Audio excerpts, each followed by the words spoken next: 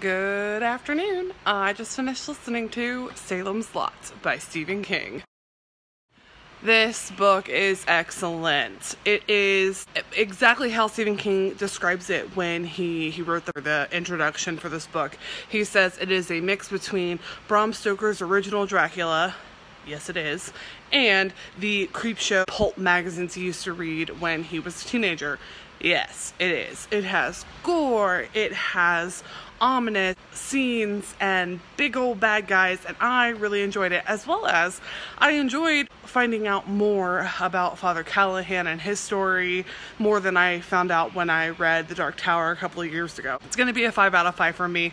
I haven't read a whole lot of King's books, probably like 25 of his huge bibliography.